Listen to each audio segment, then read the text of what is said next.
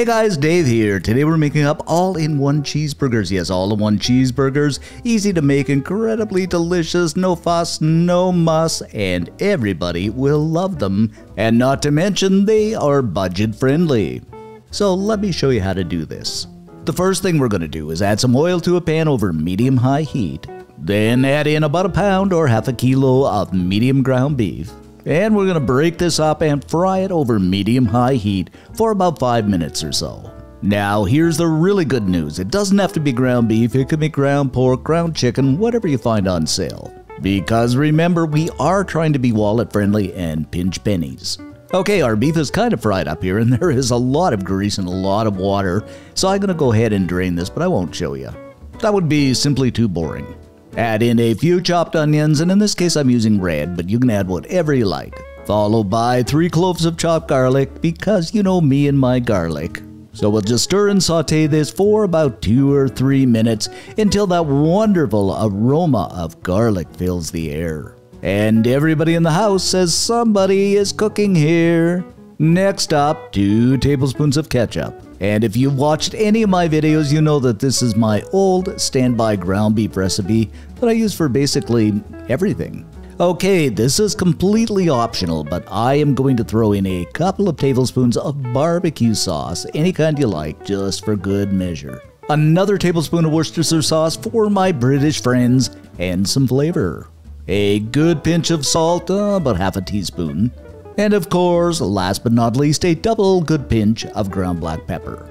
Then grab up our cooking device, commonly called a spoon, and stir everything together until that ground beef is completely coated with the seasoning. And my oh my, this smells good already. So thus far, in my calculations, and you tell me if I'm wrong, we've got about $6 or so into this recipe, depending on what you use for meat. Okay, next up we are going to grab up a tube of Pillsbury, yes Pillsbury, and I'm not getting paid for this, country biscuits. And you can get these for about $3 or $4 in just about any grocery store. Then flour up a surface, doesn't that sound all baker-like? Go ahead and throw our biscuits onto that surface.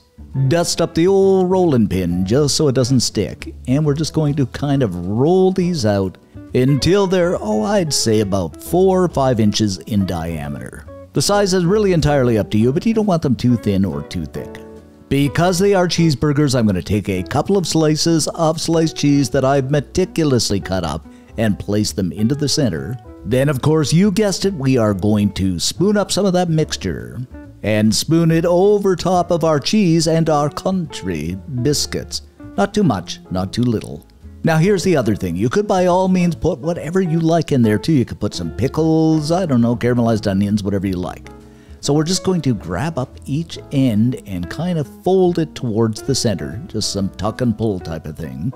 And don't be too fussy and get too frustrated, you just want to kind of hold it together type of thing. And just pinch it shut. It's kind of like making a chow or steam bun or something like that. Then we shall just set our all-in-one cheeseburger onto a baking pan lined with some parchment paper, and you want that seam side down.